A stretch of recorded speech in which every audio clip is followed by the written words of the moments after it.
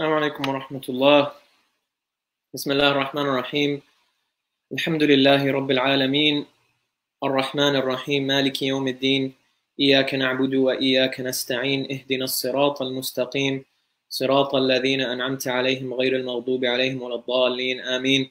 اللهم لك الحمد كما ينبغي لجلال وجهك ولعظيم سلطانك لا نحصي ثناء عليك أنت كما أثنيت على نفسك. اللهم لك الحمد حتى ترضى ولك الحمد إذا رضيت ولك الحمد من بعد الرضا. Alhamdulillah, welcome to everyone to our first Ramadan Tafseer session. Alhamdulillah, this has been something that we have been doing the past few years, and it's actually something that has extended beyond Ramadan.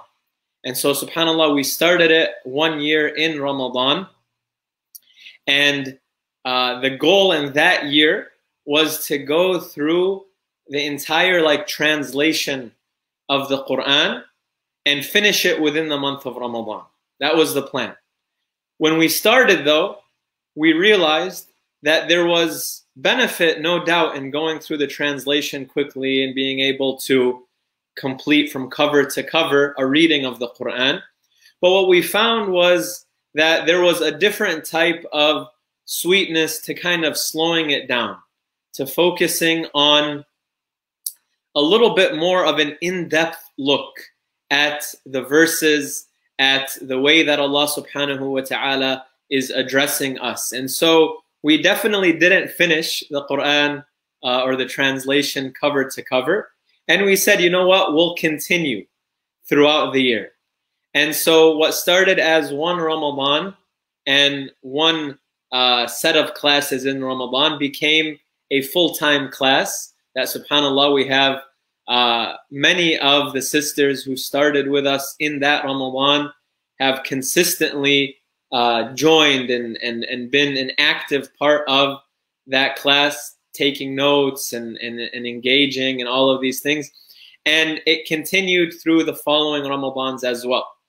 And so what we did was that we have a specific Ramadan schedule in which that we have a lot more classes, a lot more engagement with the Quran, because it is the month of the Quran, no doubt.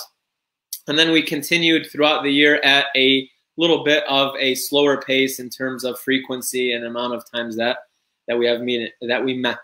So alhamdulillah, this is, if I'm not mistaken, I think the 4th year that we are doing that, or that we're engaging in this Ramadan Tafseer. Alhamdulillahi Rabbil Alameen, again with many of the same people who started with us in the beginning, and with many new people who have joined along the way, who have contributed along the way. This is as much of a two-way benefit as it is anything else, alhamdulillah. And so it is a blessing and an honor to be able to use a little bit of this time in Ramadan to engage with the word of Allah. And so we started that Ramadan from the beginning of the Quran, from Surah Al-Fatiha. And now, alhamdulillah, we are in you could say the second half of the Quran, closer to the last third of the Quran, Surah Al-Sajdah, which is what inshallah we will be beginning today, bi'idhnillah. So I know that there's a lot of people who are continuing from our class, and they're probably like, yeah, we already know all this, right? And then there are a lot of people who join because their Ramadan schedules open up a little bit more, because they're able to give a little bit more time. And now with the unique circumstances as well, alhamdulillah, we're hoping for an even larger kind of engagement and attendance from our brothers, from our sisters in the community and beyond. And jazakumullah khair to the people who are working behind the scenes, literally. I mean, we're using this application here where we have literally people behind the scenes. And the amount of work that goes into being able to stream this. Like, I'm not actually at 75th. I think you guys know that, right? It's a green screen. I was going to put a picture of, like something like a beach or something. We thought for Ramadan we'll keep it as it is. But the amount of work that goes into kind of seamlessly executing something like this. I know we're live now on Facebook, Twitter, Instagram, and I think something else, YouTube even as well, right? And all I had to do was just press a button, and I'm here, alhamdulillah. So, jazakumullahu khair to all those who are working behind the scenes. May Allah subhanahu wa ta'ala bless them and their families in this month that they're facilitating for us to be able to do something like this, alhamdulillah. Also, something that I wanted to mention was the methodology of how, inshallah, we're going to be proceeding. So this is, like we said, not a kind of run through of the translation, nor is it a super in-depth tafsir, right? But rather we kind of try to take a middle course. We take a middle course in which we try to unpack some of the meanings, in which we try to look at the surahs and the verses that we're taking from a bird's eye view to try to understand, what's the goal of this surah? For example, what is the benefit of these ayats being placed in this way and as opposed to that way? And these are all things that, that we try to do based off of, what we've come across, what we've learned, and these kind of things as well. But it's in no means or no way a end all be all for the Quran. The Quran is much, much, much more in depth and much, much more deep than what we can give it justice to. Even if we had spent an entire lifetime of delving into the Quran and its meanings and its secrets and its beauties, we would only be scratching the surface. And that is the beauty of this revelation. That is the beauty of this book that Allah subhanahu wa ta'ala has given us. That it has such a multi-layered beauty and such a multi-level approach in terms of its meanings, in terms of the benefits that we take from it. And it's something that is relevant and beneficial across all times and across all places. And that's another amazing thing, that you read the Quran and you try to unlock within it, just the meaning and the translation. And then reflecting over it, you realize that it's as relevant today for us as it was for the companions who it was revealed in their presence 1400 years ago. And you'll go through the Quran, and if you reflect over it, and you reflect over your own condition, and you reflect on what we see in the world around us, it's as if the Quran was revealed at this time. Meaning it's as if you woke up and the Quran literally is talking about what's happening today and what's happening now and what's happening in my life and what's happening in your life. This, though, is only unlocked when we're able to explore the Quran's meanings. And this is the benefit of this book. And this is the ultimate purpose of this book, that Allah subhanahu wa ta'ala sent it down for us in order for us to reflect over it, to contemplate over it, to take it as our personal guide and as our personal blueprint for our lives and for understanding the world around us. Allah subhanahu wa ta'ala says, Kitabun anzalnahu ilayka mubarakun liyadabbaru ayatih. That this is a book that we sent down and it's blessed, it's mubarak, it's a source of blessing for those who engage with it.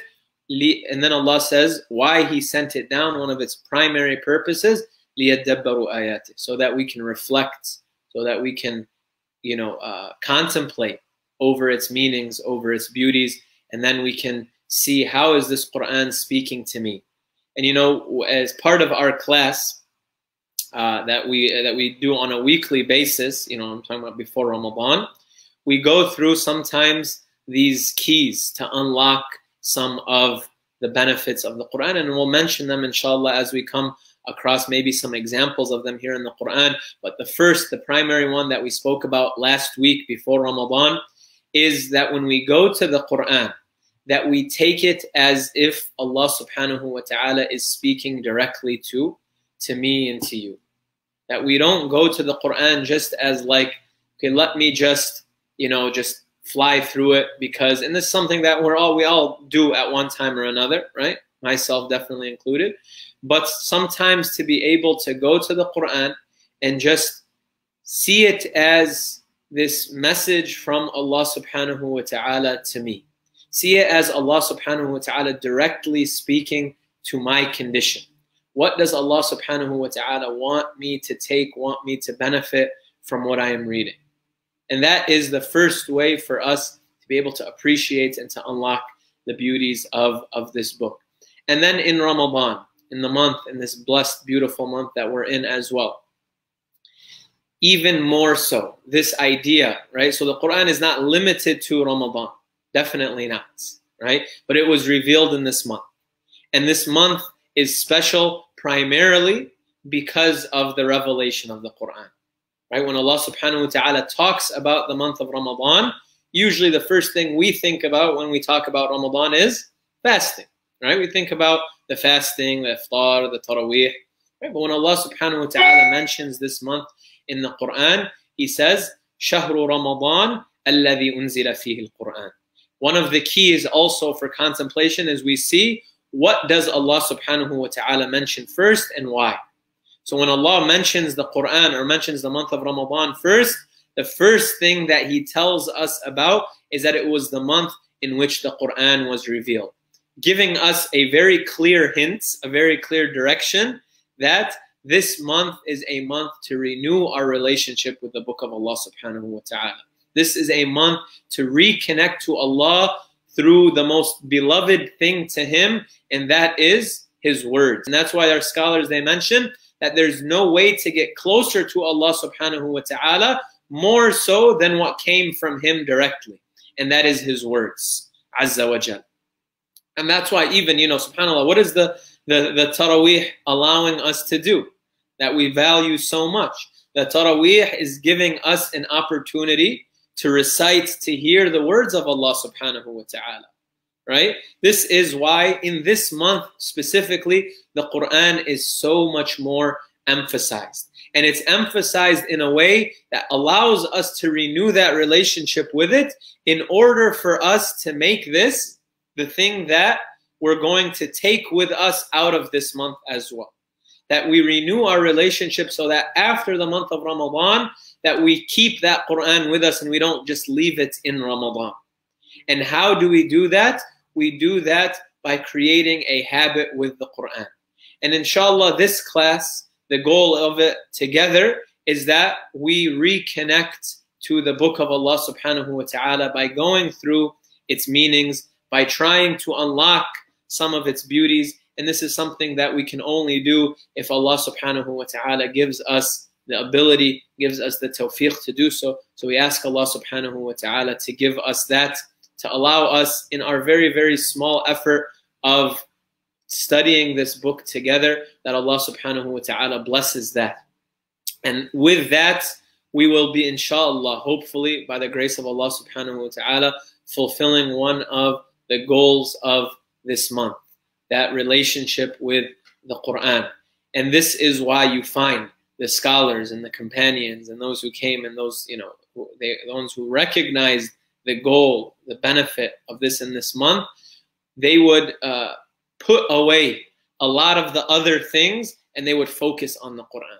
Imam Malik rahimahullah, one of the great scholars of Islamic law, one of the great fuqaha, the madhab of Imam Malik, one of the most knowledgeable people in our ummah, that he would say that when the month of Ramadan would come, he would put away the books of fiqh and he would just focus on the Quran. And this doesn't mean that we can't benefit from other things. No, we're in a time and we're in a place where we need to benefit from as much as we can in all aspects of the Islamic sciences and in learning. But just to show the emphasis that they would have on the Quran in these times, that they would put away even the other things that were beneficial to focus on the most beneficial thing. Someone like Imam al-Shafi'i, who would read and you would hear this and you're like, come on, that doesn't even sound realistic, that sounds like it's way too much, would read the Quran 60 times, 60, in the month of Ramadan. And again, that doesn't mean that that should be our goal. I'm just going to fly through the Quran and read it. But these were a people, again, who had a deep relationship with the Quran, right? And so for them, They had different goals, they had different aspirations, they had different ways to connect with the Quran. But the idea, the benefit that we take from hearing something like that and understanding something like that is how much effort they would put into that relationship with the Quran. Other scholars, they would say things like when Ramadan would come, we would focus on two things. The Quran and feeding people. Qira'atul Quran wa it'amut ta'am. Like the two goals of Ramadan, we would focus on our relationship with the Quran and just feeding people. Just be people who would feed those in need, feed those who are fasting. Right? So these are things that we can make our goals in Ramadan, to be able to reconnect with this book of Allah subhanahu wa ta'ala, and to be able to reconnect with those who are in need around us as well, and provide whatever support, whatever benefit that we can. So this is one of the greatest uses of your time, of our time in Ramadan. It's connecting to the book of Allah subhanahu wa ta'ala, and it is the prophetic way, and it is the angelic way as well. It's the prophetic way and it's the angelic way. What do we mean by that? Ibn Abbas radiallahu anhuma, he would say that the Prophet sallallahu alayhi wasallam was the most generous of people. And he was the most generous in the month of Ramadan, generous with his goodness, right? With his wealth, with his time, with his, his knowledge, with his good spirits. That he was the most generous of people with goodness. And then he would say, and he was even more generous in Ramadan. And then he would connect it with, he said, حِينَ يَلْقَاهُ جِبْرِيلٌ فَيُدَارِسُهُ الْقُرْآنَ. And so he says, when did this happen? He said that when him and Jibreel would gather together in the month of Ramadan, and they would do mudarasa of the Quran. They would recite the Quran to each other. How beautiful of a gathering is something like that. You have the Prophet ﷺ, the greatest of humanity, and you have Jibreel, the greatest of angels, and they would gather together every night in Ramadan. The hadith continues, it says, وَذَلِكَ فِي كُلِّ لَيْلَةٍ, in every night of Ramadan, and they would do mudarasa of the Quran. They would do that back and forth. So our mudarasa, your recitation of the Quran by yourself, with your family, you listening to the Quran in the morning broadcasts that we have and following along.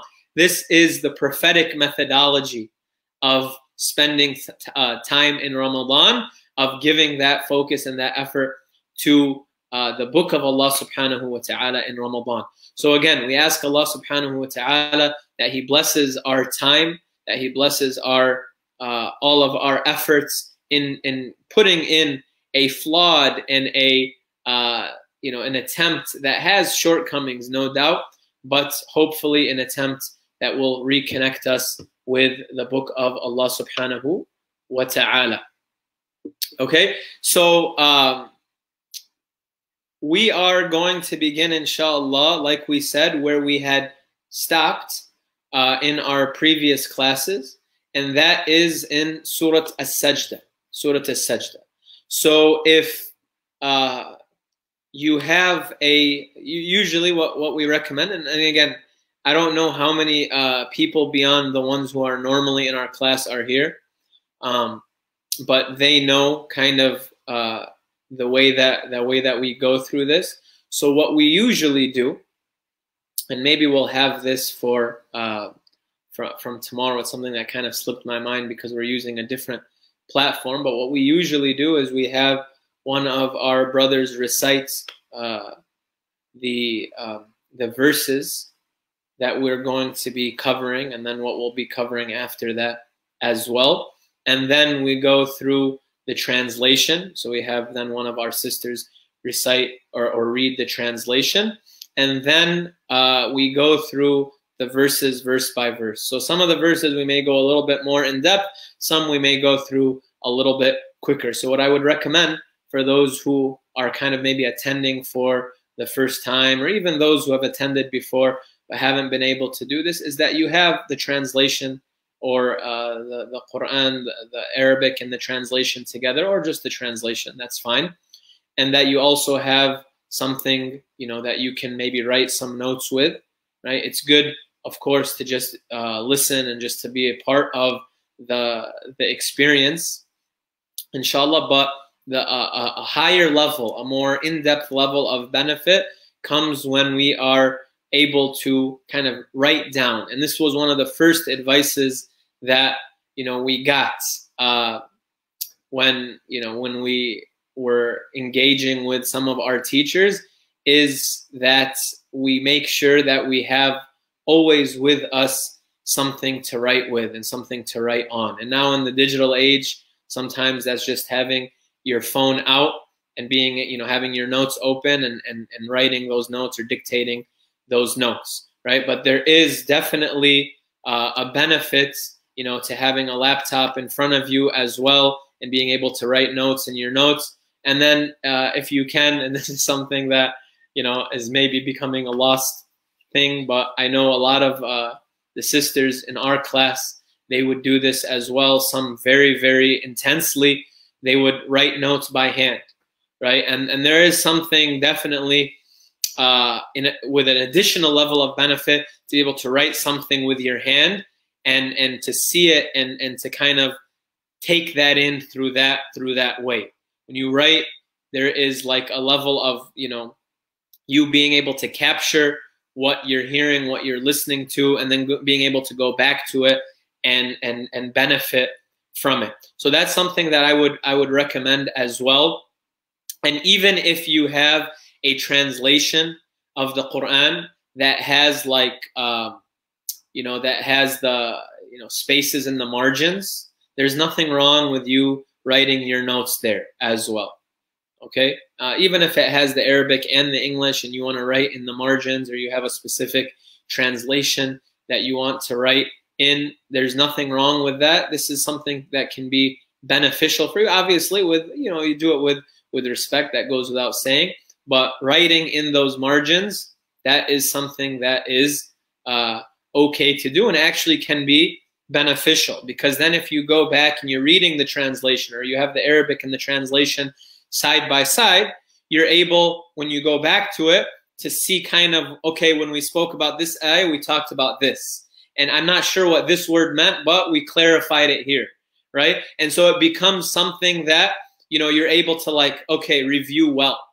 And you're able that maybe 10 years from now, you go back to the same mushaf, the same translation at least, and you see your notes, things that you had forgotten. And it's a very beautiful feeling to go back to something that you didn't even remember was there, and then to say, oh, I remember that. Not just for the information, but then the memories that come with that as well, right? So that's something that I would strongly recommend as well. And the specific translations that I would recommend, since a lot of people are on digitally following a translation, they may not have the translation in front of them, but I would recommend everyone, if you don't have it, then you have a translation of the Quran with you in a language that you're comfortable with, of course, right? Or a tafseer of the Quran. If you're Arabic speaking, Arabic understanding, that you have a tafseer that you can kind of follow and go through, a physical copy. So if you don't have one, order one. The translations that I would recommend are I think it's the Oxford Press one. It's by M.A.S. Abdul Halim. It's like a blue cover. That's one that is highly recommended. I would also recommend there's another translation that's been done recently that's called the Clear Quran. I think Furqan Foundation, they use it. That's what they distribute in their da'wah efforts, right? But it's called the Clear Quran. It also, from what I've come across, is a good kind of fluid, easy to read translation. And then the translation that we've been using, this is kind of the one that we just have gotten accustomed to. It is the translation that is called the Quran Made Easy. The Quran Made Easy, complete English translation with inline commentary.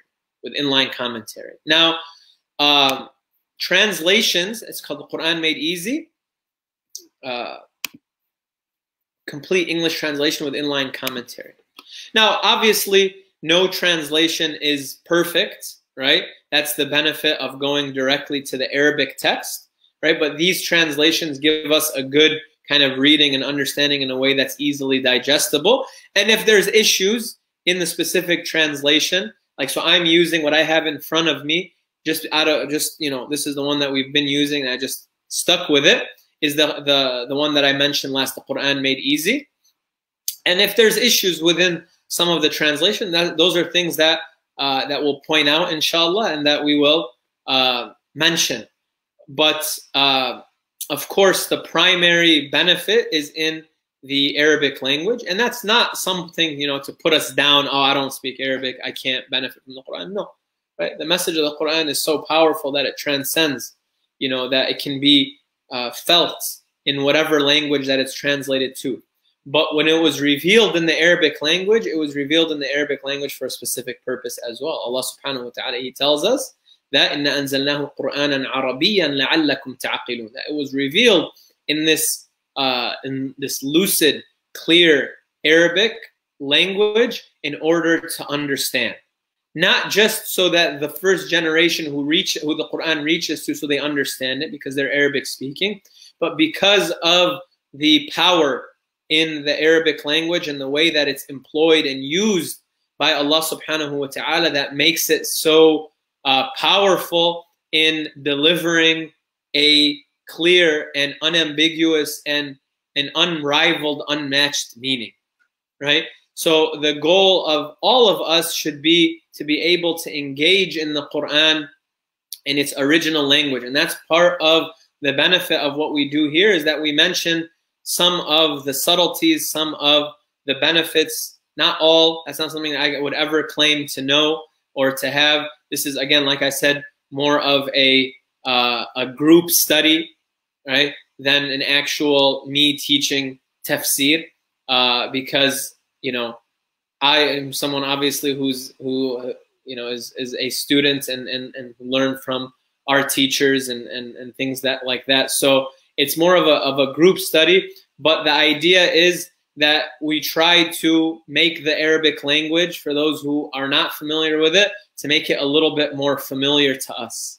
So when we're reciting in Salah, so when we're listening to the Quran in whatever time, whether it's in Taraweeh or even after Ramadan, so that we're able to engage with it and connect with it. You know, I've mentioned this to our class before, that you know, some of the people that I know that were leading Salatul Taraweeh, they memorized the Quran at a young age, beautiful voices, mashallah, very strong memorization, that they would lead Taraweeh, okay? And they said that, you know, so we would lead it, and it was great, alhamdulillah. But they said that their lives really changed, or their experience changed, especially for Taraweeh, when they had started, you know, to travel and go and study and learn what they were actually reciting. They said like things like, for example, like that year that I actually started to understand what I was reading, that was the greatest Ramadan experience that I had. Because now when I'm reciting, and it's the same beautiful voice, it's the same Taraweeh, right? But now that I understand what it is that I'm reciting, what it is that I'm listening to, it changed the experience. It changed my relationship with the Quran. And that's the goal, that we read the Quran, that we listen to the Quran, and you say, you know what? I know what that word means. I know the general meaning of what's being conveyed here. And alhamdulillah, it has a much, much more emphasis and a much stronger, like it hits a lot harder, right? It just hits different, as they say. So that's the goal, the benefit of being able to kind of take ownership of our relationship with the Quran. And then inshallah, we get to a point that, you know, we're able to go to the tafsir, we're able to go to the writings of those who wrote in the Quran and see the gems and the beauties and the wisdoms. You know, subhanallah, the books of tafsir that go into the meanings of the Quran and the reflections and the benefits. Yes, there are many that are in English now, but if you look at the books of tafsir that are in their original languages that they were written in, you find, subhanAllah, that you have some people, for example, there is a sheikh who passed away recently in Mecca, Sheikh al-Harari. May Allah have mercy on him. I remember I was in Medina in the house of one of my friends, one of my teachers, and I see a book in his bookshelf, right? And it's like 30 volumes. I'm like, dude, what is that? I was at the Encyclopedia of Islam right there, and he's like, no, this is Sheikh al-Harari, who was a living scholar at that time. May Allah have mercy on him. It said this is his tafsir. Right? It was like 35, 36 volumes, and it's like, you know, subhanallah, that the Quran really is an ocean that has no shore. That it's something that if you know, the more that you give it, right, the more that you're able to uncover from it. And that's why no single person can claim to have like what's called ilmam of the Quran, claim to have like this encompassing knowledge of it. Rather, in every time and in every place, there are new benefits that are extracted. There are new wisdoms that are taken. There are new meanings that are explored. And for every single individual person, you know, when you learn the meaning and when you reflect over it, that Quran kind of mixes with your own experience, with your own just reality, and there's new benefits and new reflections and new wisdoms. How many times have we heard someone talking about the Quran and said, and you know, and they're able to, you know, mention something that, you know, like, wow, subhanAllah, I never thought of it like that. Or I never connected it in that way, right? That's the beauty of the Quran, but it's something that requires our time and our focus and our effort. And I mention this a lot, and I'll mention this. I know people who are in the class, they've heard me say this a lot. But for the benefit, as a reminder for them, for myself, and as a reminder for those who are joining now, kind of us for the first time, you know, one of the great mufassirs of our time. His name is Sheikh Abdullah Amin al-Shinqiti. He has a lot of his tafsir, by the way, online, like video recordings. So he teaches in Masjid al-Nabawi, in the Prophet's Masjid. And, you know, he would say something that would, you know, he would repeat it a lot. And I was actually just listening just to something small of his recently, and he mentioned it again. And it was something that at the time when I kind of first would hear it from him, I'm like, okay, I get it. It's very simple, very straightforward. Like, why is he emphasizing it so much? But subhanAllah, it's something that really just stuck. Not that I'm applying it, but it stuck in terms of just hearing it. And it's so simple but so powerful. He would say, like, you know, this Quran, it has the solutions to all of our problems. It has the guidance in all of our situations. It will give you its secrets. It will give you its benefits. It will give you its goodness. You just have to give it one thing, because you have to give it time. You have to give it time. You have to give it time. And he would emphasize that, right? He says you have to give it waqt. You have to give it waqt, like quality time with the book of Allah subhanahu wa ta'ala. And this is something that is a directive for each and every single one of us, by the way, okay? There's no like hierarchy here where it's like for me to be able to read the Quran or think about the Quran or reflect over the Quran, I have to have studied in this institution for this many years in this way. Okay, no, it doesn't work like that, right? The Quran is meant as a guidance for each and every single one of us. Yes, there is a process and there is a methodology. Meaning I can't just go to the Quran and just open up like some people may do and just say, oh, I think this means this just because this is what I think. No, right? There's a reflective aspect of it that is guided by what we're doing now. And things not limited to what we're doing now, but things like what we're doing now, which is studying the meanings, studying the understandings of you know, the companions, of those who came, of those who are closer to the revelation of the Quran. So we know what the meanings of the Quran are, but then the reflection of that, the internalization, the contemplation, the application of those things, that's something that when I have these tools, I can go to the Quran and I can reflect over it.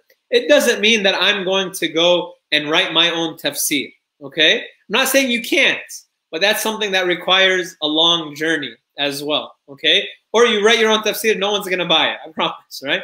But that's something that can be a goal. Why not? Why not?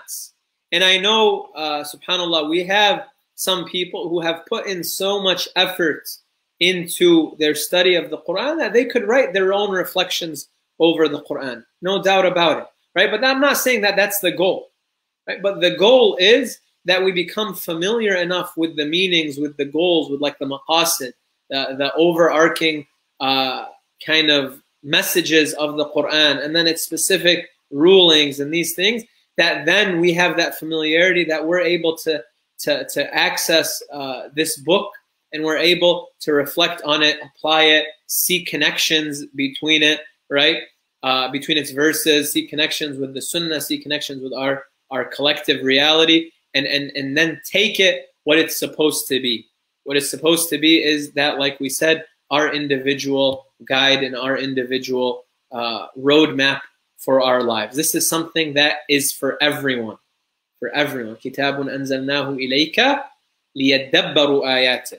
It's very powerful. Allah is telling the Prophet sallallahu alaihi wasallam, we sent down this book to you. So he's telling the messenger that this book was revealed to you, right? But he then doesn't say after that, litatadabbara ayati. He doesn't say, so then that you can reflect over its verses. He says, we sent it down to you so that they can reflect over its verses. All of them. Us. That we can reflect over its verses. So it's revealed to the Prophet ﷺ. It's speaking to his reality. It's speaking to the time of the companion. But it's applicable. It's relevant. It's meant to be digested, to be reflected, to be contemplated over by us as well. By us as well. And so I know this has been a very long introduction. Many of you are probably, especially the sisters who are consistent in our class before, are like, we get it. Start with Surah Al-Sajda. But I think it's important as a reminder for all of us, and as a specific kind of message for our brothers and sisters who are joining now for the first time, that that they can, insha'Allah, benefit from what we're trying to do here, what we're trying to do. So another thing, what I would say is, if there are any questions through the different social media platforms, that you can ask your questions, inshallah, and we can address them as well as we go throughout the tafsir, as we go through these verses and these ayats, inshallah, and you know, so that it can become something that's again a two-way benefit, engaging. Usually, when we had class in person, we would always have, like, you know, involvement, interjections, sometimes too much. I'm just joking. From those who attended the class in person. Then when we moved to WebEx, there's also that forum for people to be able to ask questions, to be able to engage. And now, alhamdulillah, on this forum here, that when we have kind of all of our social media platforms linked, I have access here. I see all of the comments, wa alaikum assalam, to all of you,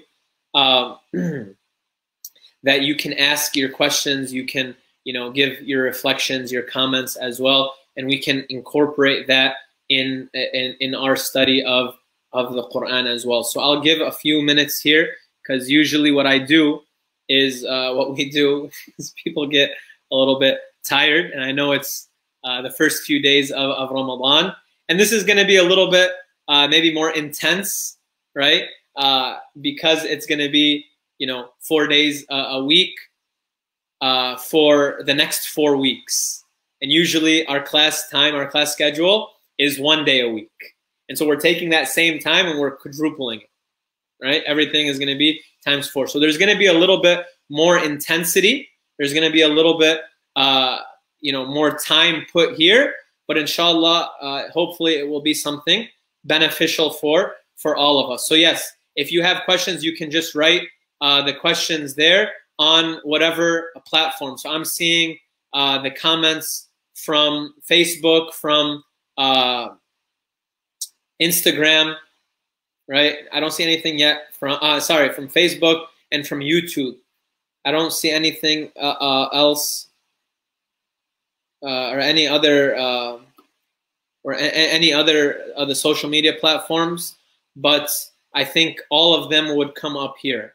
Alhamdulillah, this is a really, really nice setup that we have here. So it's something that whatever forum you're engaging with us on, you can ask those questions. Inshallah, you can give your comments, answer the questions that I will have, and you will be able, inshallah, to have, that access with us. So alhamdulillah, even though we are separate, we have the opportunity to be connected in this way.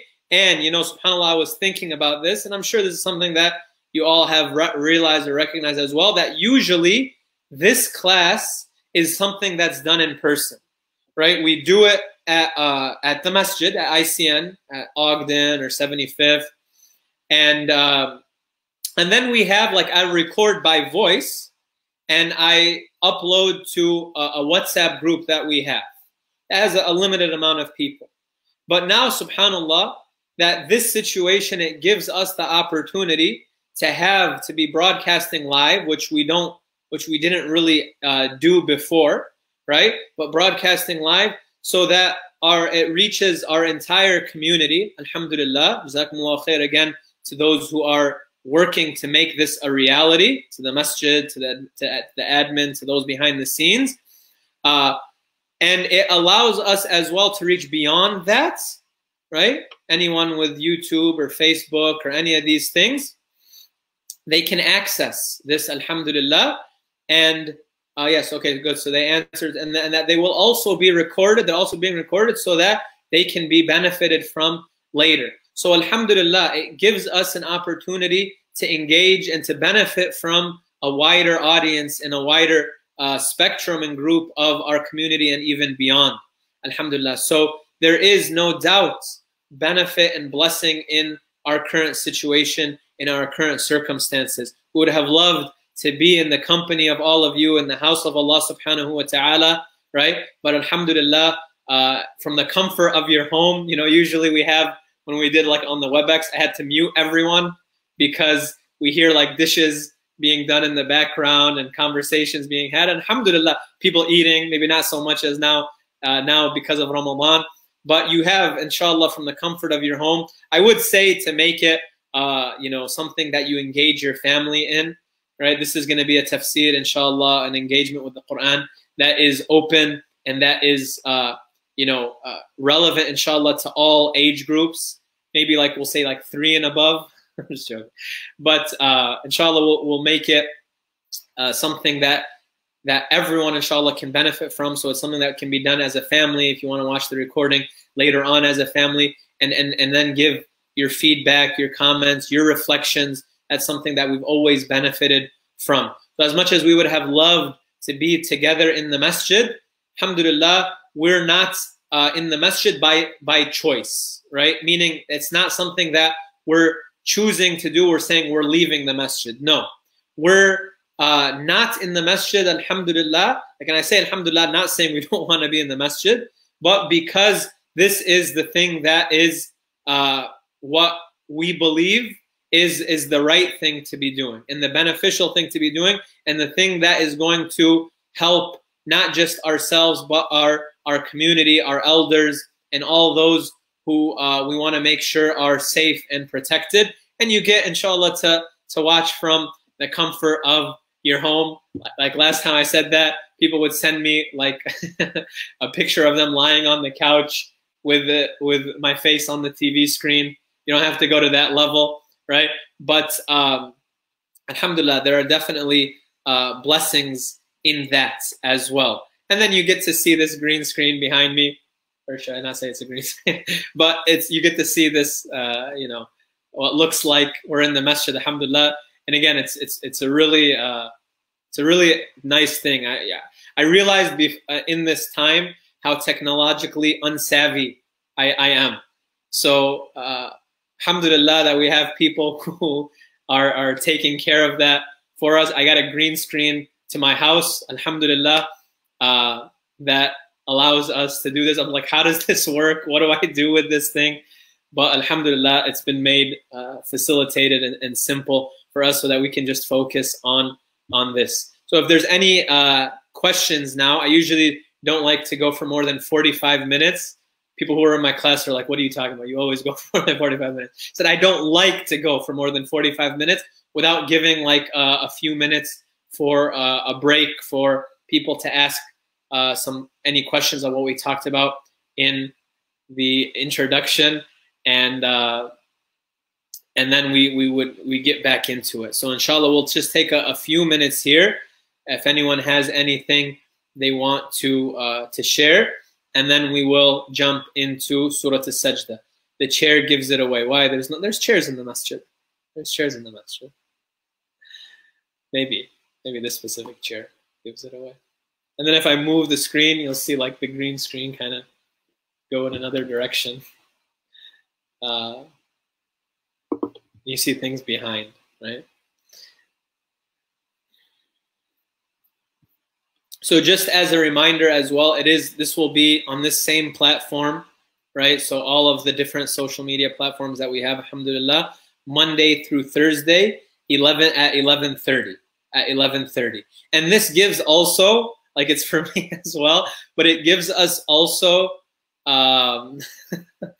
it gives us also this a kind of a way to kind of structure our day, so we don't just sleep through this time, right? I know this is a time where people are tired, people are, maybe they've stayed up all night and they went to sleep after Fajr and they're like, all right, bet I'm gonna wake up 15 minutes before Asr and pray Dhuhr, and then that's the beginning of my day. No, it's a good way to kind of like, okay, I need to wake up, I'll be up in the morning, alhamdulillah, and I'll have this. Doesn't mean you can't rest after, of course, no one's saying that. Make sure to still get your rest, make sure to still keep yourself, healthy and productive, inshallah. But it's a good way, I think, to structure, because after we finish, it'll be time for Salatul Dhuhr, and then inshallah you can go on with the rest of your day.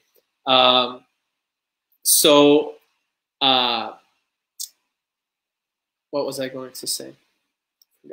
I'm seeing some of these comments. So for a moment, I really thought you were in the masjid. My dad thought it was real, and he was really shocked that you're home. Yeah, maybe I shouldn't have said that I'm not in the masjid. And that's how great this green screen is, mashallah, in this technology. It actually looks like I'm here at 75th, but I'm not. I'm in my house, alhamdulillah. So we have a question that does taking the inhaler break the fast? Okay, so this is a good question. So this issue, we did speak about it in a little bit in depth in our some of our classes. There is a difference of opinion on this issue because of the fact that when you take the inhaler, that there's something that may go down into, like, basically, down the throat and possibly enter into like the realm of like the stomach area, like almost like you're drinking something in a way. However, there's some of the contemporary fatwa councils, like some of the senior scholars. So, for example, the Permanent Council and the Permanent Fatwa Council in Saudi Arabia, they said that taking the inhaler does not break the fast because it's going down into the lungs, and whatever doesn't go into the lungs and may go beyond that, or may go, into the stomach, that's negligible, right? And so they said that it is something that is allowed. However, one of my teachers, Sheikh Muhammad Mukhtar al-Shanqiti, is of the opinion that it does break the fast. I don't know if that's an opinion of his that has changed. So what I would say is if that person needs it, if they're able to hold off until after iftar, like between the times of, you know, when they're fasting, they're able to hold off, that may be better to avoid that difference of opinion. But if they really need it, then they can take these fatawa that mention that it's allowed, and there inshallah is no problem with that, and so they can use it as needed. But also keeping in mind that if a person is, you know, this is what Sheikh Muhammad Mukhtar al-Shinqiti mentioned as well, which is that if a person really needs it, even though his opinion is that it breaks the fast, he said then this person is excused in that they can take it and it would break the fast, but they're considered as like under the category of someone who's ill, and so it wouldn't be like sinful. They would just be able to make up that day after. So that's the other side of it. However, I would say I don't have an issue with a person taking it and continuing with their fast based off of these the other fatawa that are there, and that's inshallah something that there's some flexibility with, and inshallah it shouldn't be an issue. Bi-idhnillah. Jazakumullah khair. Okay.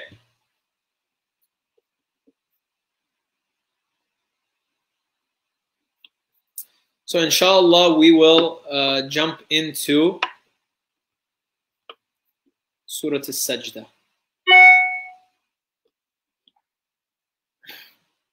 Okay, so I think from maybe from tomorrow we will bring in someone, because we have the ability to do that as well, to bring in someone to recite and to do the translation. But since we don't have that today, because I forgot that we would need to bring them in like that, inshallah, I will recite the verses that we will be trying to cover today, and then we'll read the translation as well. Like I said, try to have the something in front of you to be able to follow. I can also screen share it, but I prefer that you have it in front of you so that you can, you know, if you're writing in it, you can benefit from it. If you're seeing it, you can see it. I always feel like there is, so I'll take this question before because we still have some time. I always feel like there is some amount of water left in my mouth every time I do wudu or wash my mouth. Is that a concern? So what I would say is, you know, after you rinse your mouth in wudu and you complete your wudu, that you spit out if you feel like you have remaining water in your mouth, that you can spit that out into the sink, right? 1 or 2 times. But beyond that, you don't have to, it doesn't have to become like compulsive where you feel like I just have to keep spitting, or I have to keep, you know, I feel like there's water. That's you know, after you spit out, that's the saliva that's in your mouth, and then if there's like a little bit of water, that can become negligible, inshallah. So spit it out, clear out your mouth. That's fine after you make wudu, but don't let it become something that is compulsive and that you have to keep just spitting, because then that starts to go into the realm of like waswasa, like of just something that becomes like obsessive and compulsive, right? So don't put too much thought or concern into that once you've you know, spit it out or rinse after you've rinsed your mouth, inshallah. So that's what I would say for that. Okay. أعوذ بالله من الشيطان الرجيم. بسم الله الرحمن الرحيم. ألف لام ميم. تنزيل الكتاب لا ريب فيه من رب العالمين. أم يقولون افتراه بل هو الحق من ربك لتنذر قوما ما أتاهم من نذير من قبلك لعلهم يهتدون. الله الذي خلق السماوات والأرض وما بينهما في 6 أيام ثم استوى على العرش ما لكم من دونه من ولي ولا شفيع أفلا تتذكرون يدبر الأمر من السماء إلى الأرض ثم يعرج إليه في يوم كان مقداره 1000 سنة مما تعدون ذلك عالم الغيب والشهادة العزيز الرحيم الذي أحسن كل شيء خلقه وبدأ خلق الإنسان من طين. Those are the first 7 verses, the translation of which is Bismillah ar-Rahman ar-Rahim, Alif Lam Mim. There is no doubt in this revealed book from the Rabb of the universe, from the Lord of the universe. Or do they say that he has fabricated it? No, it is the truth from your Lord, so that you may warn a nation to whom a warner has not come before you, so that they may be rightly guided. It is Allah who created the heavens, the earth, and whatever is between them in 6 days, and then turned his attention to the throne. Besides him, and then rose over the throne, is the correct translation. Besides him, you have no protecting friend, nor any intercessor. Will you not take heed? He directs every affair from the heavens to the earth, after which every affair will ascend to him. For on a day, the duration of which is 1,000 years, according to your counts.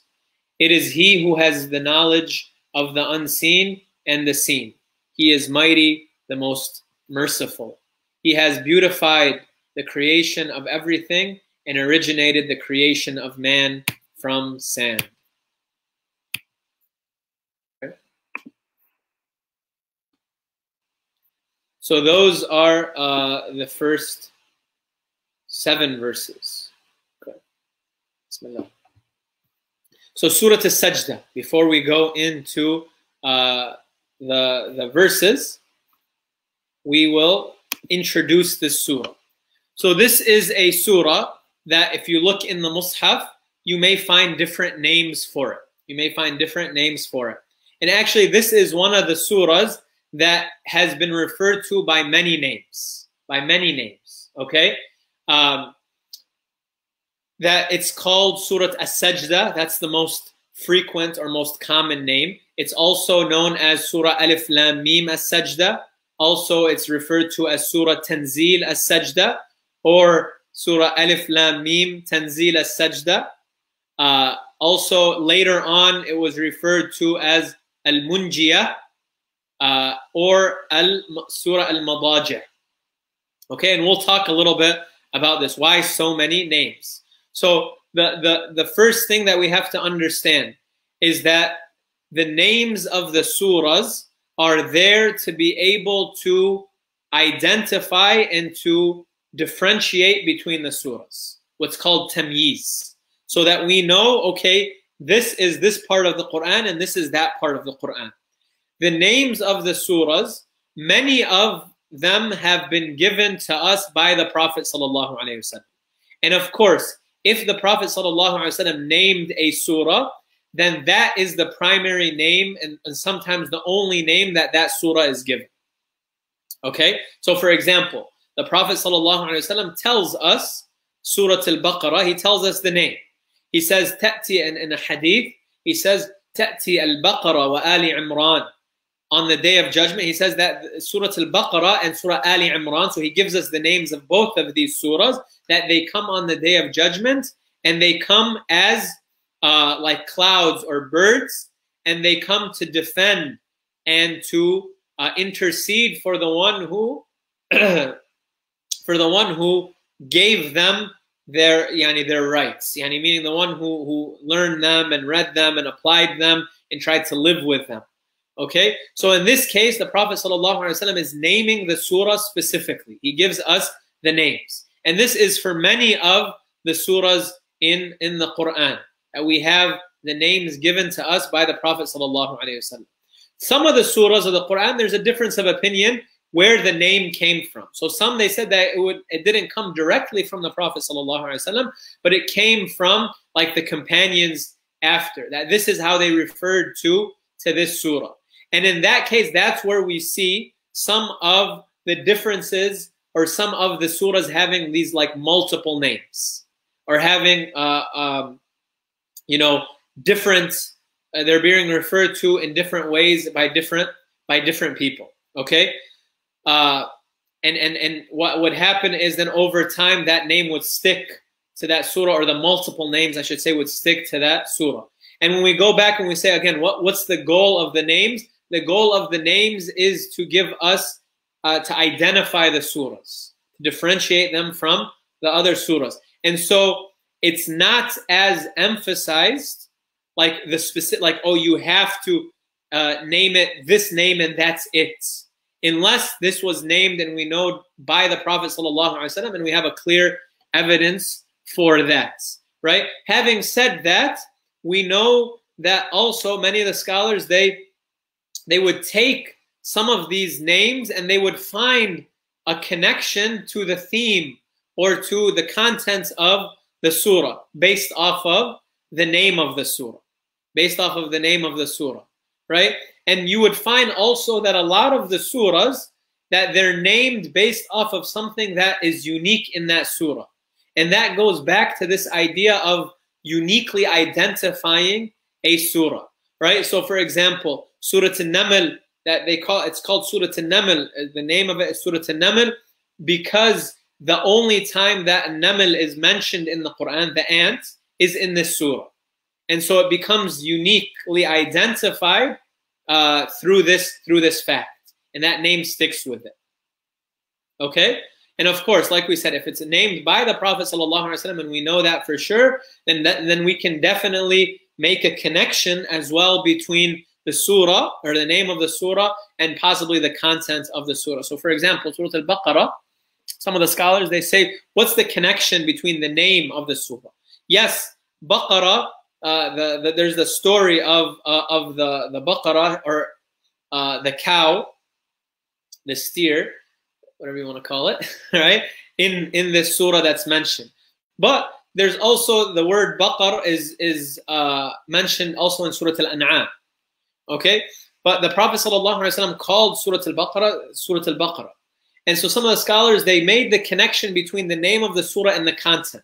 They said, we found in Surah Al-Baqarah that there are a lot of laws and there's a lot of rulings. It's establishing like the personality of the Muslim Ummah. It's giving them their unique characteristics and their unique kind of attributes as a nation. Okay, so you have like the law of, you know, of fasting and Hajj, and you know, there's some marriage and divorce, and a lot of these things that are kind of molding this society and building a community. Okay, and so they said that this connects with the name Surah Al-Baqarah. Why? Because the story of Al-Baqarah has to do with Bani Israel being given a command, i.e. by Allah subhanahu wa ta'ala. They're given this directive to go and to slaughter a camel. And then the way that they responded to that command from Allah subhanahu wa ta'ala is giving us a lesson, right? How they kept asking questions, and they basically, you know, they didn't respond in the way that they should have initially responded. And so they made this connection that this surah is full of these laws, is full of these directives that show us how to live a life that is going to be successful and productive and beneficial. And so it makes sense that the surah is named Surah Al-Baqarah, and there's that connection. How are we supposed to respond to these laws, respond to the ordinances, the commands of Allah subhanahu wa ta'ala, right? And again, this is kind of taking that next step, that deeper level of understanding and looking into these connections, right? Why is the surah named like this? And then what can we benefit from that, from the content of the surah? Why is this surah here? And then why is that surah in that place? Why is this surah, you know, named like this, and why is it over there? So Surah As-Sajda, right, is a surah that has these many names. And part of the names that are given to this surah come in, again, identifying this surah because of certain unique traits that it has. So for example, one of the names of this surah is Surah Alif Lam Mim Sajda. Alif Lam Mim Sajda. Why? Because this is the only surah that combines between starting with Alif Lam Mim, right, this starting point, and having a verse of sajda in it. And so it differentiates it from, for example, other surahs that start with Alif Lam Mim, right? Like Surah Al-Baqarah starts with Alif Lam Mim, right? Other surahs, many other surahs start with Alif Lam Mim, right? But it's the only one that starts with Alif Lam Mim and that has a sajda. So that's why they would call it Alif Lam Mim as-Sajda. Or other surahs would have a sajda in it, right? But don't have, don't have the Alif Lam Mim. So for example, to differentiate Surah As-Sajda from another surah in the 25th or 26th juz, you have Surah Hamim As-Sajda, 25th, I believe. And so that's why it's called that, Hamim As-Sajda, because it starts with Hamim and it has a sajda. So to differentiate between these two surahs, this would be the name that was given to this surah. Some even call it Surah Luqman As-Sajda, because it's the surah that comes after Surah Luqman, which we took before, right? And it's the surah that has the sajda in it. So again, it goes back to this idea of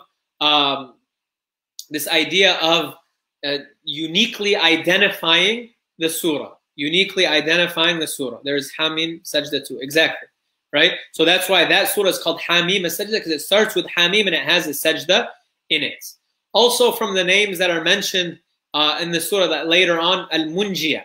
Al-Munjiyah is the thing that saves. And this is based off of a narration that Imam Al-Qurtubi mentions in his Tafseer, in which he says that, and again, you take this, and this is not, we're not taking this as law or as something that we take like revelation, because it's not revelation here. But he mentions an incident of a person who had a lot of mistakes, had a lot of sins, had a lot of shortcomings, but they had a deep love for this surah. And so they would continue to recite this surah. They would continue to recite this surah. And then after they passed away, they were seen in a dream and that they, had some sort of special reward or benefit because of, this surah. And so this surah was like the thing that saved them. Al-Munjiyah, the savior, right? And again, that I'm not saying that that's okay. So now we have a lot of sins. I have a lot of sins. So we should just recite only Surah As-Sajda. But it's something that Imam Al-Qurtubi mentioned in his tafsir that I thought is interesting, and why the surah is sometimes called Al-Munjiyah. Okay, and then Al-Madaji', which means like the resting places, because of the unique word here that's only mentioned in this surah. And we're going to talk about that verse when Allah is describing these set of believers who, abandon their resting places, abandon their beds to worship Allah subhanahu wa ta'ala in the deep parts of the night. Okay? And they sacrifice their sleep for, this meeting with the beloved, with Allah subhanahu wa ta'ala, right? So that's some of the names, but, the most common name, like we've said, is either Alif Lam Mim As-Sajda, or what we're going to just be calling it is the simplest. It's the one that's in the Musahif, generally Surah As-Sajda. But I just wanted to go into that so that you have an understanding kind of where these names come from and what's the benefit in them, and also, reflecting over them. So, as we go through this surah, reflecting on what's the connection between the name Surah As-Sajda and then the contents of the surah, what it delivers to us, what we get from it, what we benefit from it, right? So this surah is a Meccan surah. And actually, if you look, so, if you have a mushaf that has, in the index, it shows the surahs, right? And then some of the musahif, some of the copies of the mushaf, they'll show you like either a picture of the Kaaba or a picture of the green dome of Al-Masjid Al-Nabawi. And that's telling you that either this surah is Makki or or Madani, right? Some surahs don't cleanly fit, like, oh, it's Makki, Madani, because they have like half-half. They have a lot of verses from here. But generally, what the majority of the verses are, they'll classify as Makki or Madani. Some have differences of opinion. But you'll see, if you look at the surahs that we're covering, a lot of the surahs before what we took, and then a lot of the surahs after what we took, are going to be Meccan surahs. They're going to be surahs that were revealed, Meccan surahs, meaning revealed before the Hijrah. Revealed before the Hijrah. And so we're going to have an emphasis on Meccan Quran, which is, alhamdulillah, a benefit. Obviously, all of the Quran is beneficial, but I think is even there's a lot of benefit in it for the goal of our class, which is to kind of try together to build a foundation, to build our connection with Allah subhanahu wa ta'ala, to build our iman. And that was one of the primary focuses of the Meccan Quran, is building strong rasikh, like this firm connection with Allah, this firm iman. And whereas you'll find the Madani surahs also focus on this, no doubt, but there's also an additional emphasis on law, on building a community, on building a society. We'll only take one surah that's a Madani surah. Does anyone know which surah? You can comment, you can write. Anyone know? It's going to be only one in all of this Ramadan, because there's a lot of surahs that come after that are going to be Meccan Quran, and a lot of what we took before. There's one surah that's going to be Madani Quran, and it's a very, very, very beautiful surah as well. I'm looking forward to it a lot, inshallah. Let's see if anyone commented. No one commented. Does anyone know? You can go and search for it. People were like, I can't type it, but I know what it is. Al-Ahzab. Very good. Very good. Surah Al-Ahzab. So Surah Al-Ahzab, which is the next surah after Surah Al-Sajda, if we get to it, inshallah. I always say that with the class, because they know that sometimes we go on a lot of, like, we go this way instead of just going this way. But Surah Al-Ahzab, the next surah after Surah Al-Sajda, is a Madani surah. Surah Al-Ahzab, Jazakumullah khair to both of you. That surah, inshallah, it's a very unique surah, actually. So looking forward to that, but we're going to enjoy. This is also a very, very beautiful surah, Surah Al-Sajda. And actually, subhanAllah, Surah Al-Sajda is unique. I didn't find a surah that that has this amount of repetition from the Prophet sallallahu alaihi wasallam, which is interesting, right? We always say that if you find that there is something that is even more emphasized in the Quran, to pay attention to that thing. Yani the entire Quran, look, the Quran is 600 pages in our Masahif, right? And if you have the one that has like 25, 30 lines on the page, I don't know how people read that one, then it's even less. It's like 300 pages, right? But it's about 600 pages, give or take. And that's the entire Quran, right? So it's showing us that you don't have to have a lot to have something that's powerful, okay? The Quran is really, it's mujiz, yani it's very to the point, right? And summarized, but it's so powerful. And so every single word of the Quran carries a message, carries power, carries importance. Now, if you find something that's being emphasized even more, so everything from the Quran is emphasized, but if you find something that's being emphasized even more, then that's a call for us to pay attention to it. So, for example, the directive that we have to recite Surah Al-Kahf every Friday, okay? That's showing us that there's something in Surah Al-Kahf that we should pay attention to. There's something in there that Allah subhanahu wa ta'ala is turning our attention to, right? We know after every salah, recite Ayatul Kursi. there's something in there. There's something beneficial. Every day, in the morning, in the evening, recite Surah, the three Quls. Qul huwallahu ahad, Qul a'udhu birabbil falaq, Qul a'udhu birabbin nas. In fact, after every salah, recite it. And then in the morning and the evening, 3 times. There's something there. There's something that we can take there. Surah As-Sajda is also one of those surahs.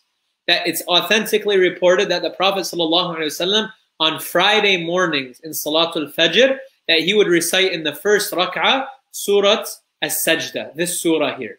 It's 3 pages, okay? And I remember, and this is something that, you know, that still a lot of places that they do, right? Maybe not here as much, because if you try to recite 3 pages in Fajr, you're gonna get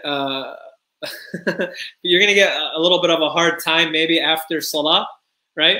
But subhanallah, you know, I shouldn't even say that, because our brothers and sisters, the ones who make that, you know, effort to go and pray Salatul Fajr in the masjid, and that was their, you know, their darb, their habit, you know, subhanallah, they're definitely not people who would complain, you know.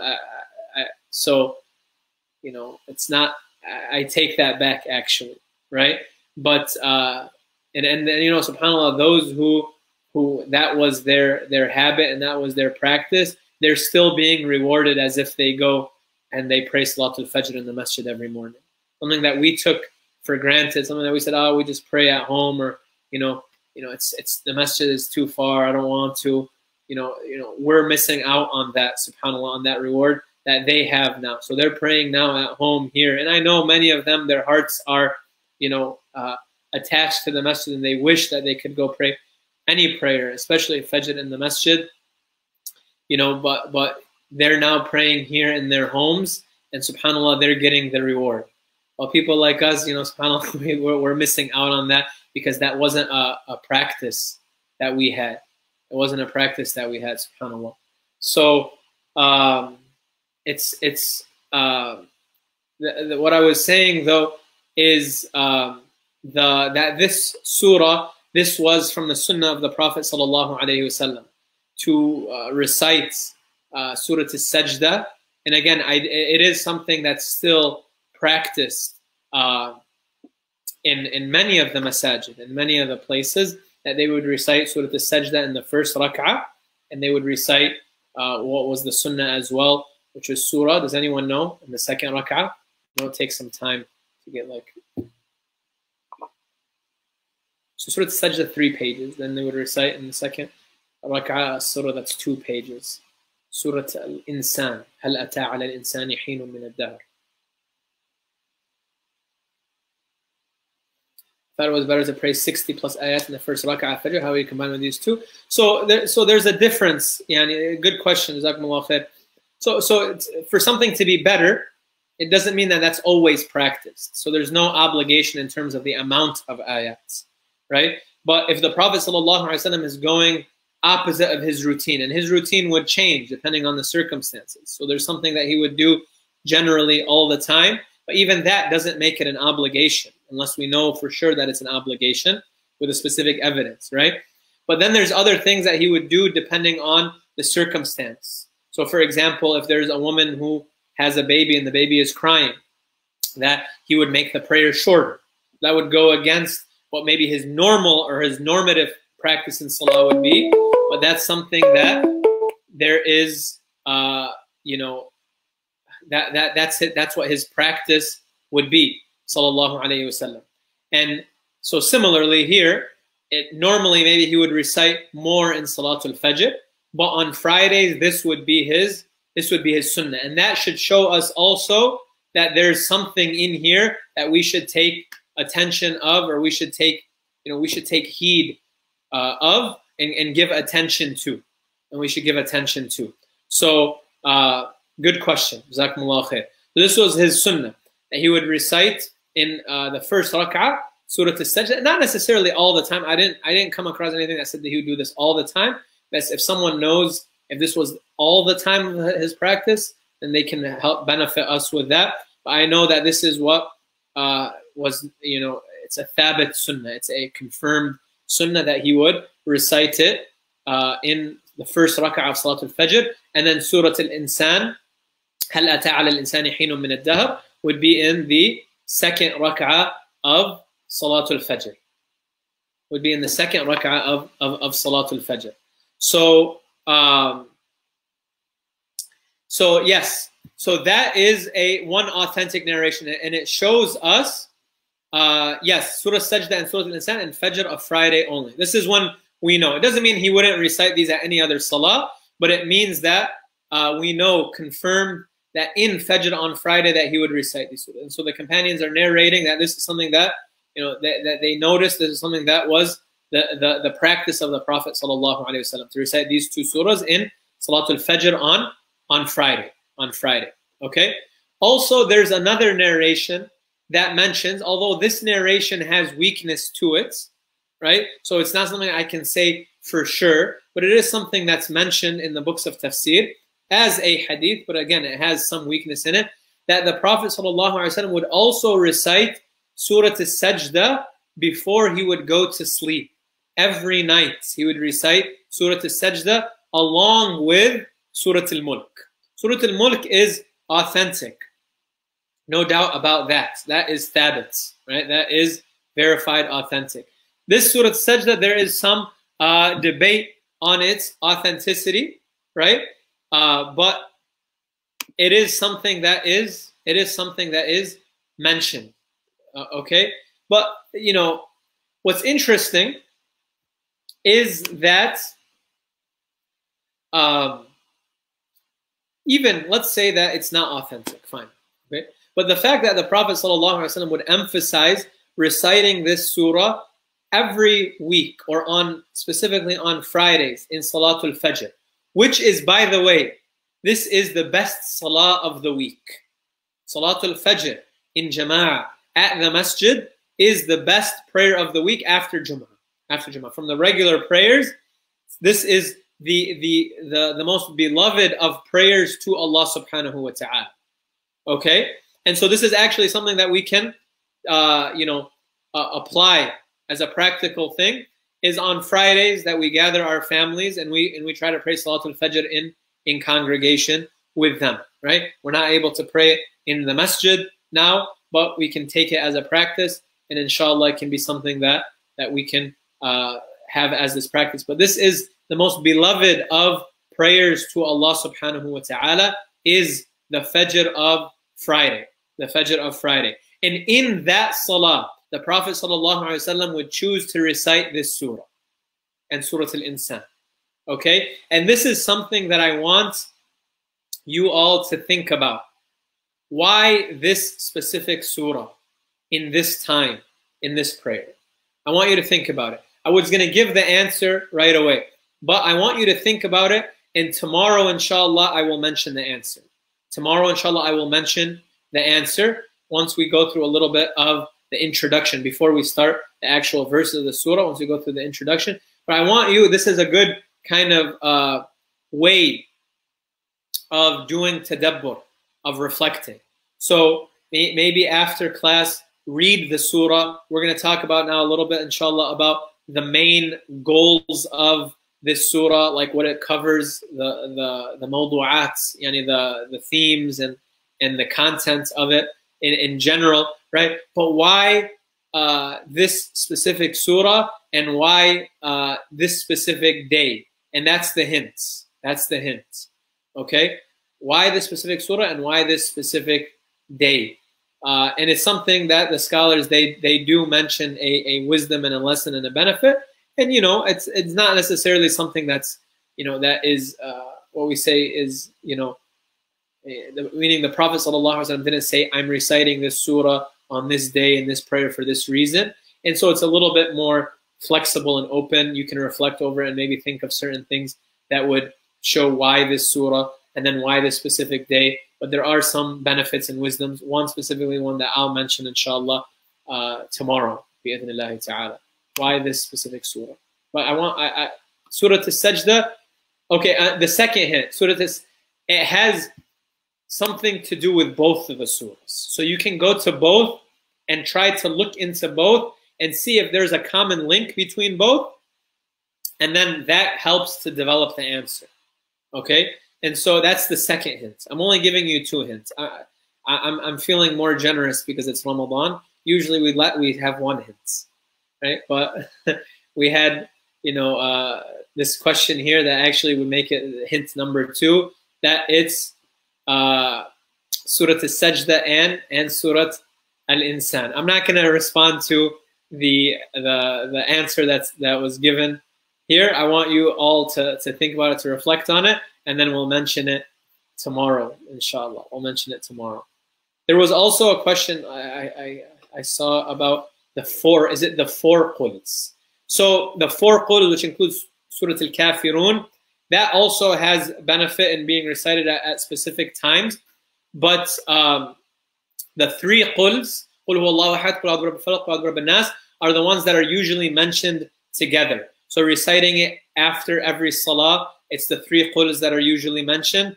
I think some mention the 4th as well, but I'm not sure. It's something I have to go back and check. And then before going to sleep, the 3 quls are specifically mentioned as well. That's for sure, because of the protection that they provide. Because of the protection that they provide. Okay. So yes. So, but the thing that we take from this is that this surah definitely has something special about it, or it definitely gives us something that is emphasized in the fact that the Prophet ﷺ gives it that extra emphasis, And this is, again, a general rule and a general principle that we can apply, that we give importance to that which Allah and His Messenger give importance to, and that we give priority to that which Allah and His Messenger give priority to, in the Quran and outside the Quran as well. If Allah is emphasizing something, mentioning something first, then that's an indication that we should do that as well. And this is what the Prophet ﷺ would do as well. And I think I mentioned it in this class before as well. You know, when the Prophet ﷺ would be going in his Hajj and his Umrah, and he would be walking to Safa and Marwa, and he would recite the ayah, Inna Safa wal Marwata min sha'a'ilillah. He would say, Nabda'u bima bada Allahu bihi. We start with what Allah subhanahu wa ta'ala starts with. We begin with what Allah subhanahu wa ta'ala begins with. So Allah begins with Safa. He says, Inna Safa. He mentioned Safa before Marwa. So that's where we begin. And that's where we start. This idea of emphasizing, prioritizing, beginning where Allah subhanahu wa ta'ala begins. And this is, again, you know, on a deeper level, this shows a level of, you know, of love and you know, to give priority to that which your you know, the one that you love gives priority to, you know. And we see this with those that we love and those that we, you know, we have that connection with, that if they love something, then we try to engage in that thing as well, or we try to give that person that thing that they love, because even if we don't love it, because it's something that we know that they love, right? And you know, subhanAllah, this is how the companions were with the Prophet sallallahu alaihi wasallam, and it's a very beautiful thing to see. You know, like Anas ibn Malik radiallahu anhu, he would say that I saw that the Prophet sallallahu alaihi wasallam loved dubba, squash, and I would see that, you know, when there would be a plate of food, kana yatatabba'u dubba, that he would go and specifically like look for those pieces of that squash. And then Anas radiallahu anhu would say, and out of, you know, because of the love of the Prophet sallallahu alaihi wasallam for that thing, I love that thing as well, right? So it became something that he loved because he saw that the Prophet sallallahu alaihi wasallam loved it, right? That's like a deeper level of love. No one's saying that you have to eat squash, or even that it's sunnah to eat squash in like the technical definition of the word, that, you know, you get like this is from the sunnah of the Prophet sallallahu alaihi wasallam, right? Like in a worship form, but you know, just it's out of love for the Prophet sallallahu alaihi wasallam that he's like, that I love that food too, that I would see that the Prophet sallallahu alaihi wasallam loved that, right? and vice versa as well. So you would find, you know, in the story when you would have Abu Ayyub al-Ansari, when he was staying with the Prophet sallallahu alaihi wasallam in his home, right? When the Prophet sallallahu alaihi wasallam first comes to Medina, and he would, you know, they would make food and they would give it to the Prophet sallallahu alaihi wasallam to eat first from, and then when it would be sent back to them, they would eat from that where they saw the Prophet sallallahu alaihi wasallam ate from, right? And so just to get the barakah yani, from him, like if they saw he ate from here, I want to eat from here, right? And one time he gives the Prophet sallallahu alaihi wasallam like a dish that had garlic and onion in it, or maybe just garlic. And so the Prophet sallallahu alaihi wasallam, he takes it, or it's given to him, but then he sends it back, or he gives it to Abu Ayyub, and they see that he didn't eat from it. And so Abu Ayyub, he gets scared. He's like, why didn't the Prophet ﷺ eat from what we gave him? Something wrong, something happened. And so he asks the Prophet ﷺ, Ya Rasulullah, why didn't you eat from this? And Abu Ayyub, or the Prophet ﷺ, he says, you know, it has, he's like, you know, it's obviously not insulting or not anything wrong with, you know, you giving, but it has garlic or it has onion in it. And, you know, Jibreel comes to me and people come and visit. Jibreel comes with revelation and people come and visit. And so I didn't want, you know, my breath to be affected and for it to be a bother to the people or to Jibreel. Right? So that's why he's sending it back. And this shows also another tangent. You'll see we go on a lot of these tangents. We haven't even started this surah yet. But that this shows again the importance of taking care of ourselves as well and being clean. And you know, it's not in you know, you don't want to make your breath stink on purpose because of you know I'm fasting, right? That hadith that mentions that Allah that smell that Allah subhanahu wa ta'ala loves, that we combine that with the fact that the Prophet sallallahu alaihi wasallam, when he would fast, he would use the miswak, right? And we know that smell, it doesn't necessarily come from the mouth, but it comes from what's called like the ma'idah, like the inside. And so it's still there, of course, and it's still a beautiful thing. But you know, to brush one's teeth and to use the siwak and these things is also something that the Prophet ﷺ would do in fasting. And then beyond fasting as well, you know, he would you know, emphasize so much his own cleanliness, right? And before he would enter his home, he would use siwak. And when he would leave his home, he would use siwak. And before he would make wudu, he would use siwak. And when you know, before he would pray, he would use the siwak. And he loved good smells and smelling good and these kind of things as well. In fact, he would say, from the things that I love from this dunya, that was made beloved to me in this dunya, he said, at-tib, right? A good smell, right? Like the itar and these things that make a person, you know, smell good. And he, sallallahu alaihi wasallam, as a man, of course, and it's limited to that, but he would go out, you know, with a good smell, and he naturally had a good smell too. So it emphasizes that as well, and that's something that's important for us to emphasize. But what I was mentioning was that that's why he sent it back. And so he even mentioned, he's like, I dislike it. فَإِنِّي أَكْرَهُهُ. Like I dislike it because of these things.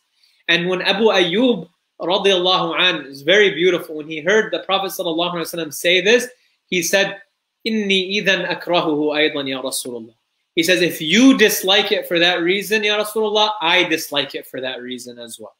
Right? So this idea of prioritizing the love of the one that the person of the beloved.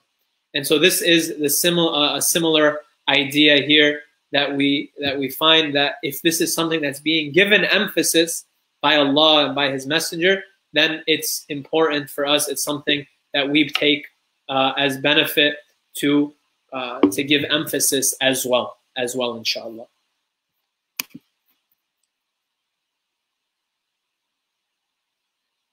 Okay. So I know usually our class in the like throughout the year it goes to 1:15.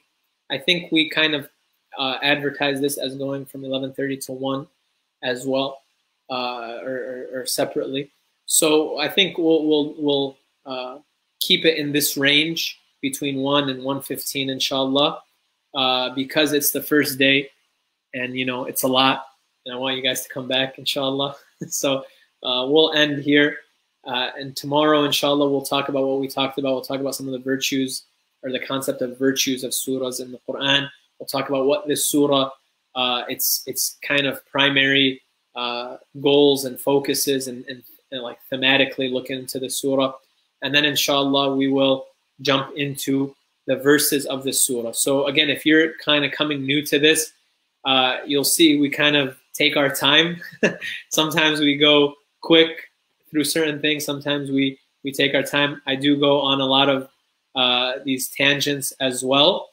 And you can complain in the comments. Doesn't necessarily mean that I'm going to stop, but we'll allow, inshallah, to we'll make it something that we'll take in people's considerations as well.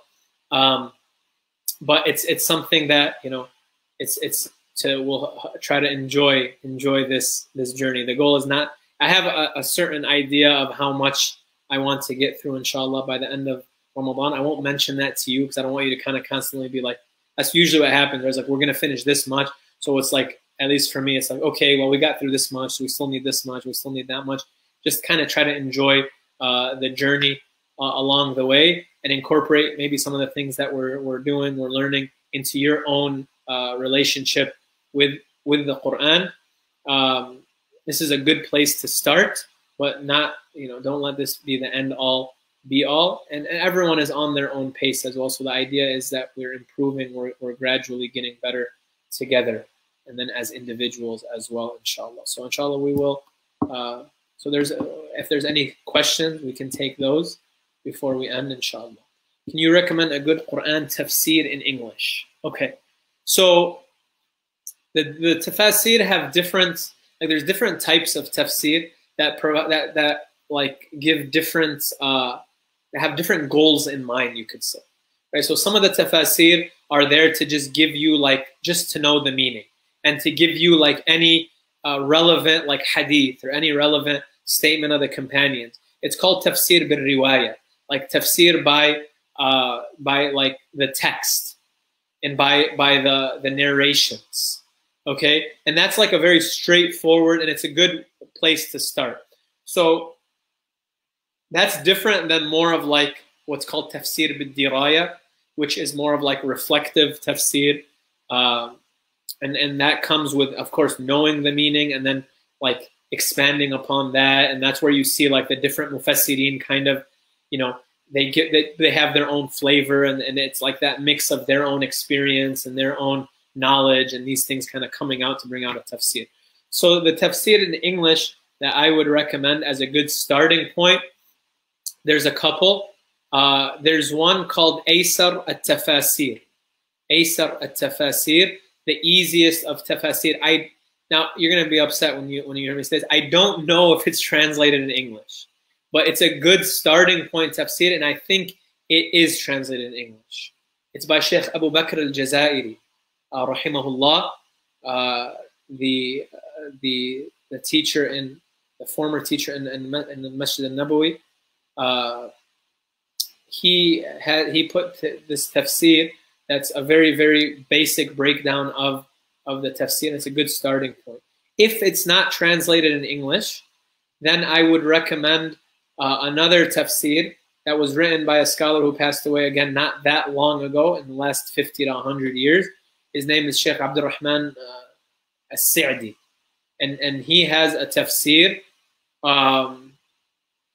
that is in English. It is in English. The name escapes me right. He said Tafsir Kalam al-Rahman. Tafsir. It's basically, it's called Tafsir Kalam al-Rahman fi Tafsir Kalam al-Mannan, something like this, right? But in English, you can just look it up as Tafsir As-Sa'di. Tafsir As-Sa'di. Sa'di, S-I, and then like apostrophe I-D-I, something like that. That's in English as well. I don't know if it's like on PDF in English or you'd have to buy it. And then the most classical, straightforward, like it is one of the greatest works of tafsir, and but it's very straightforward as well.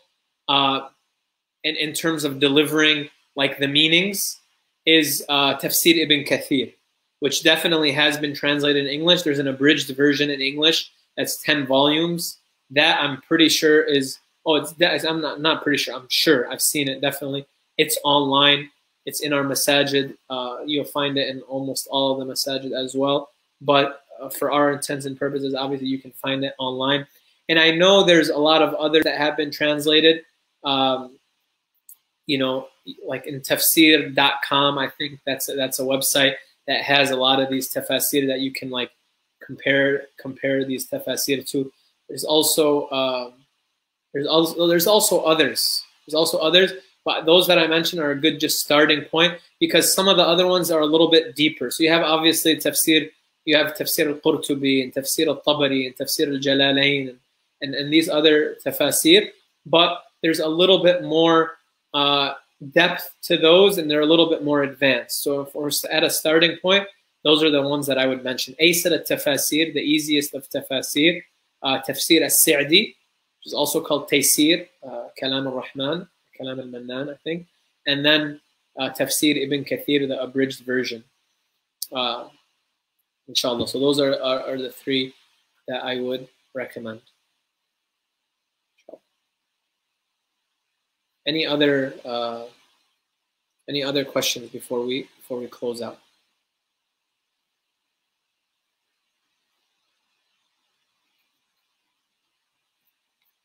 Okay, I think then we'll end there. Again, remember tomorrow, inshallah, 11:30, same place, same time.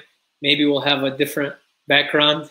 We'll see, inshallah, what we have, and we'll see you all tomorrow. Jazakumullah khair. Subhanakallahumma wa bihamdik. Nashhadu an la ilaha illa ant. Nastaghfiruka wa natubu ilayk. Wassalamu alaikum wa rahmatullah.